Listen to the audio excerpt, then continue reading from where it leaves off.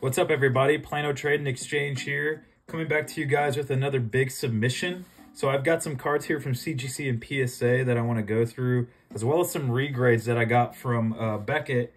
So I'm going to go ahead and go through those Beckett submissions because, again, I mean, I think I've already put my point with Beckett and their grading services and how inconsistent they are. But I kind of just wanted to show some more to reiterate. So here I've got my Judgment Dragon. It previously got a BGS 8.5 and it got a 9 at PSA, which I agree with. So I'm going to go ahead and move along and just kind of show y'all. Summon Skull, it's not faded. I do have a faded copy in a Beckett 9 that I don't want to remove quite yet, but this one got a Beckett 9 and it got a PSA 9. So that was kind of expected. Hoping for a 10, but not quite. This also got a Beckett 9 and then converted to the PSA 9. So pretty happy about that overall. Next, this one actually didn't get an authentication. Or yeah, they said that this card wasn't, it was marked at Beckett initially. And then I resubbed it and it got a PSA, or it got a BGS 8 and got a PSA 8 with those guys. There's just a lot of waxing and wear. You can kind of see it on the back there.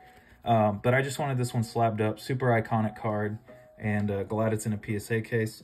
And then last but not least is DD Warrior. They gave this a Beckett 8.5. I don't know how or why, but yeah, not super happy with that grade because it got a PSA 9, which I think is a lot more fitting for the card.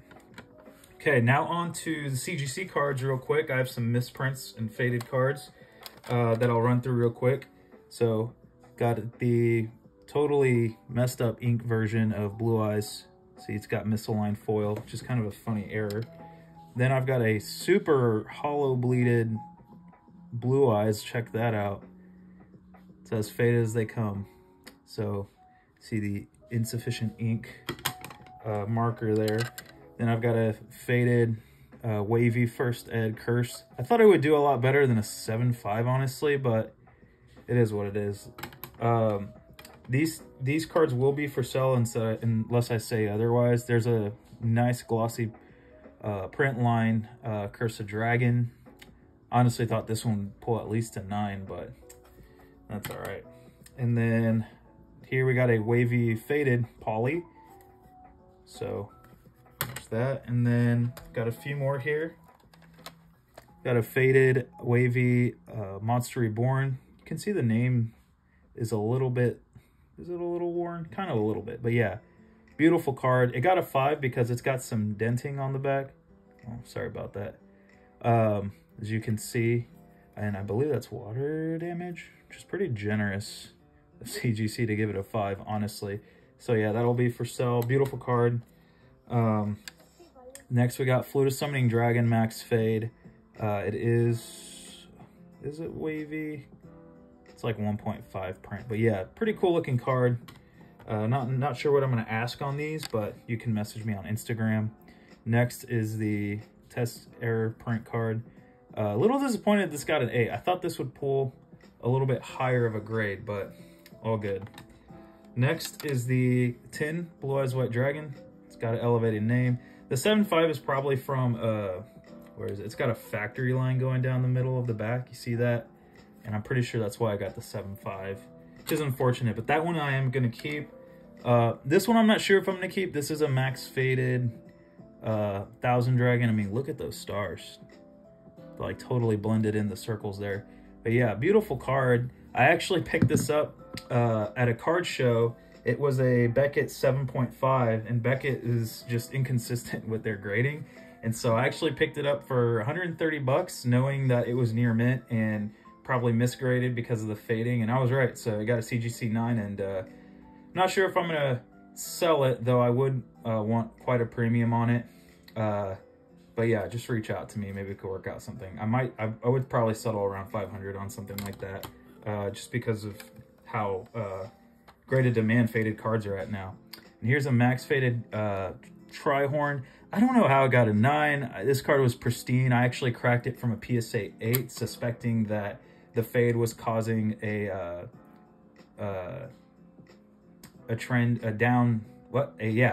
lower grade. And there was nothing wrong with it. So, I mean, I don't recall what, yeah, I don't think I recall anything wrong with it.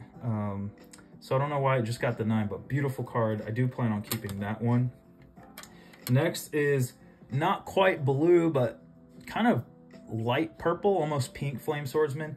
As you can see, it does have some foil scratches. Those are on the card. Those aren't, and it does have some denting and wear and whitening. I really just got it slibed up, and I'm kind of wanted to sell it and see if it, or I wanted to grade it, see if it would grade above a 7. I think that was wishful thinking, and looking at it now, I wish I would have just kept it ungraded and sold it as is. But I don't know if I'm going to sell this yet. I mean, this is a really sick copy of that card. Those are super hard to come by. Raw, I did have a $180 offer on it, and I refused that one. So yeah, we'll see. And the next is a faded SDK. So that's going to go to my faded SDK collection. And then a foil shift SDK First Ed. As you can see, it's kind of shifted upward a little bit. Poor grade, but yeah, it is a misprint, so I decided to get it slabbed with CGC. Though thinking about it now, I might have done better just keeping it in a PSA slab, but moving on. So let's go on ahead to the PSA grades. I'm just going to kind of go through them real quick. So here's a original print Jinzo. I got a 9. A reverse secret Jinzo, 9. Thought that could pull a 10. I subbed this one because I thought I had a chance, but got a 9. Mikazukuni, I don't know how to say his name, but this is going to my personal collection. I love my tournament pack. Rares and commons. OG Bruster Blader, PSA 10. Guilford the Legend, got a 10. Love those structure deck cards. Stratos from Shonen Jump, unfortunately got the 9. I really thought that could pull the 10, so that's bad. Got lucky with the Deltaros. I actually had this in my bulk and thought, you know what? This card is in pristine condition, and I think it could get a 10, and it got a 10. 9 on the 10, Lorda D. That was expected. This one I was a little disappointed in. Got an 8, but it did have quite a few foil scratches on the front, so it is what it is, but I don't know if I'll sell that one or not. Probably will, because I do want a higher graded copy. Ultimate First Blade Edge from Elemental Energy, that got a good grade. I have a few SDKs here. Here's a 7, a 9. There is an 8 somewhere in here. BPT 03. This one was like minty mint, so pretty unfortunate that I got the 9. I might crack this and sub it elsewhere. Don't quite know yet. Let's see. Rampart 9. Thought I had a chance at a 10, but knew it might get the 9 instead. Exodia, this was a 10 candidate, got a 9. Oh well. I thought this was also a 10 candidate. This is an OG print. I don't really submit reprints to PSA, but that will also be for sale. A wavy First Swordsman, big card. Thought I could pull a 10, but got a 9. So all good. That'll be for keep. Dragluon got a 10. I think I have another one in here that got a 9. One of the cards I'm most excited about is I love my commons. Guilty at D-Knight got a 10. So not a super valuable card, but still a really cool Joey card. Euro print, that's Talos. Look at that foil. Man, look at that fire pop. But I got an 8. It's because it's got some, you can kind of see a little bit of the wear right there going down the middle. But I think that's why I got an 8. Glossy Gaia Champ. I believe it just had some surface scratches on the front. Other than that, it was pristine. So I think that's why I got an 8. Gonna crack this. Oh, these two were, yeah, these were tragic. So, a 7 Chaos Emperor Dragon. I'm gonna crack and try to resub this. That is harsh. I mean, it's skinny at the top, but it's not. Oh, that is pretty thick. But yeah, I bought this. It's basically pack fresh, and I knew it was gonna get. I knew it wasn't gonna get a 10, but a 7 is harsh. I was hoping at least for a 9. So this is gonna be cracked and probably resubbed elsewhere. along with this card, which I was super surprised about. This is pack fresh too, and I don't know. Oh, wait, is that a dent? Oh my goodness. Did I dent this card? I didn't do that. What the heck? Okay. Whoops. That is a big bummer. I'm gonna have to look at that later. But yeah, super disappointed about that one. It's Criminals. I was hoping for a 9 on that. Not quite. This, I just wanted slabbed up. I mean, look at this. Gorgeous card. So yeah, that's just for keep. This is also for keep. I just wanted it slabbed up. A 7 Judgment Dragon. That was pretty generous because this card's got, I mean, look at that. It's got like a little dimple on the front and a bunch of wear you can kind of just see throughout. So I thought it would get like a 5 or a 6, but I'll take a 7. That will be for the personal collection. Jump Blue Eyes Ultimate. Got a 9. Beast Called Dragon. This is the original print. Got a 9. Thought it was a 10 candidate, but it is what it is. Of course, you've got your cards at PSA. You got those few cards that get their random, out of nowhere, low grades, and that was this King's Knight, which was pristine when I... Oh my goodness, what is this dent? Bro, you're kidding me. That was not there prior to submission.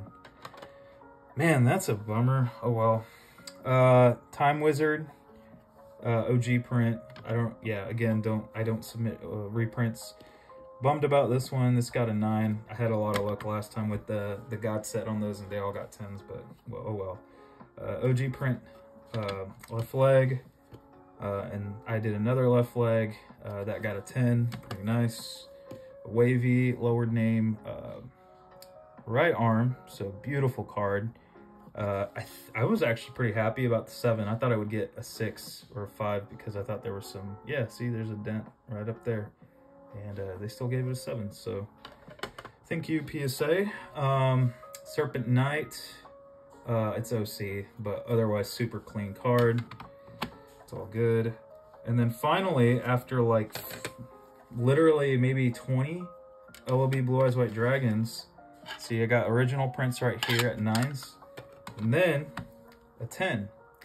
So yeah, these are all going to be up for sale. So pretty happy about that one. That's a big card in a 10. And then one of my favorites is from the Blue Eyes from the Legendary decks, I believe. Got a 10. So that's a keep. Love that card. Mega Cyber, 9. Super unfortunate.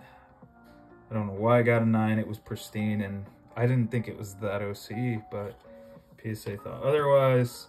And then one of my favorites, PSA 1, SDK, that's a keep. You know, just love my Blue Eyes cards. Oh, and there's the SDK 8. Okay, got quite a few more. It's about halfway through the PSA sub. Moving along, Metal Morph, 9. A 10 on Skull Dice. I think I'm going to keep this actually until I get the whole set. As a 10, and then fortunately this got a 9. There's a few cards in here I took a risk on thinking they can get 9s even though they're low value cards, but I would say I won half of them and lost half of them, but you'll see. This Goblin Attack Force is one of them. I thought this could pull a 10. It got an 8. Just a junk slab. Here's a big card that I was hoping for a 9. First Dead Democ, and it got a 9, so that'll be a keep. Love that card. And here's my other Judgment Dragon, and this got a 7 or an 8. I think it's just because it's really OC, and there's a few minor surface issues on the back. So, man, look at all those thumbprints. Those ain't mine. I just opened these about 15 minutes ago. There's my other Deltaros, got a 9. Here's my BLS, again, $5 card, and didn't get the 10, so junk slab, kind of. We'll see. Fiend's Called Dragon. I was hoping it could slip the 10. Maybe I was a little too optimistic there. Yeah, that is a thick boy right there. but I got a 9, so oh well. I really thought this could get a 10, but now looking at it now, I don't know what I was thinking. That is pretty OC, but I got the 9. Next, I got Alpha and Beta 10s, but 9 on Gammas. So PSA did not help me out there. All good. So I plan to keep the Alpha and Beta until I get one more Gamma as a 10, and then I'll sell as a set. Next, Valkyrion. Got a 7. This is from Retro Pack. This one just had quite a few surface scratches on the front. I think I am going to sell it to try to get a higher copy. I also just am kind of fallen out of love with the Magnet Warrior set. But we'll see. 10 on Serpent Knight, or Sinister Serpent, so that's good. Sad about this one because I got an 8, and I thought I could pull at least a 9, even a 10, so... What is that? But yeah, I don't know. It looks like there was a dent, a little dent up there. I don't know. Oh well. This card is pretty happy with this card because this is a slight fade. This looks like a 1.5, almost a wavy print of a SDY Dark Magician, and I got an 8, so pretty happy about that. It had some minor back issues, but I didn't think it would grade that high, so pretty happy about that. Thought this was get at least a 9/10, got an 8, so lost on that one. I might just sell it as is. Euro Ulti Unlim Dark Bright, super beautiful card, got a 9. That is going to be a keep. Just dope looking card. And now some cards that I rolled the dice on, thinking they can get 10s and failures. So, Solemn Judgment, OG print, 8. Raigeki, 9. Trapole, 9. Again, mint. I thought they were perfectly centered, wouldn't submit them otherwise, and failed on those. As well as this one, this Monster Reborn, but 9 on Monster Reborn isn't that big a deal. And then I won on one of them. So this got a 10. This is the original print LOB. Let's see. This one, pretty sad about. I had about 4 or 5 of these, and this one was the best shape. So a 9 is kind of saddening. Another sad card. I don't know why. I don't know what I was expecting, but yeah. This is a foil bleed Yada. It got an 8. Obvious. I'm surprised it actually got an 8. Looking at the centering, I mean, look at that. Super thick top, super skinny bottom. Hard to see. You can see kind of the foil bleed, but yeah, I held on to this for like a couple years and thought I could get really high, but it is what it is. I still might hang on to that though. That's still a neat card. Cards I took a risk on that failed. 5-headed dragon, not total failure, still sell at a premium in a 9, but that one was unfortunate, but that's okay because I submitted 2 and one of them got a 10, so that's my gem. Keeping that one though, because 5-headed dragon's dope. Skull Guardian, keep. Got a 9. That's all I really wanted on these TP cards. Euro print Water Dragon, 9. Look at this guy. Gorgeous. My goodness. Keeping that. I already have an English PSA 10. I actually graded 2 of those. So, Messenger of Peace, 9. PSA hates Messenger of Peace. Maybe because, I don't know, a dove is looking at you kind of suspiciously. Look at that. What you want. All right. So, yep, took a risk. I mean, not really a risk. Like, I thought this could get a 10 easy. There was absolutely, this was a gorgeous card, and PSA hates me, I guess. I don't know. Not really, because I got this in a 10. Gorgeous card. Look at that. I mean, I like the Euro print of this better, but Amaterasu, such a cool card. And then, let's see. Tin B-Skull, got a 9. Pretty happy about that. I want to say it had like 1 or 2 minor surface waxing materials on the front, and still got a 9, so pretty dope grade. And last but not least, the big one, my PSA 10 Sacred Phoenix. Can't tell, I think it's Euro, I don't know, but absolutely gorgeous card. And one of the key things about this whole thing, well, not key thing, but interesting things, is that I didn't get upcharged for any of these cards. So on PSA's website, it says it's a pop 10. I was told on Instagram it's a pop 12 because two of the cards, two PSA 10s were not listed as ultimate rares, and when they were listed as ultra rares instead of ultimate rares. So two of those are actually that are listed as ultra rares that are ultimate rares do need to go on the pop, so it's really pop 12. But on PSA's website, it says that this card is valued at $3,500, and I didn't get upcharged. This is a $15 value submission, and I got upcharged for none of these cards. Not even the LOB PSA 10 Blue Eyes, which can easily fetch a K.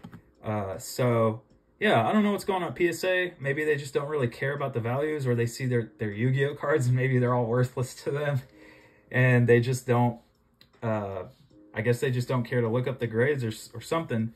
So yeah, no upcharges. So I just paid the total of, I think this was 84 cards. I paid between shipping there and back and the whole submission, it was about $1,400, but totally worth it. I've been offered $2.5K for this. I don't think I'll take that because this is such a rare, beautiful card, but we'll see. So anyways, thanks for tuning in, guys. Hope to get to y'all back here in hopefully a month or so. I did submit a submission this week, and they've been pretty fast. I got this whole submission back within 2 months. I would say it was maybe 8 or 9 weeks that I submitted this value submission, and they got back pretty fast. So hopefully I'll get that other one fast. I have a couple other cards in that submission that aren't mine, but are my first co-submissions, and I'm excited to see what those get. I think those will do pretty well.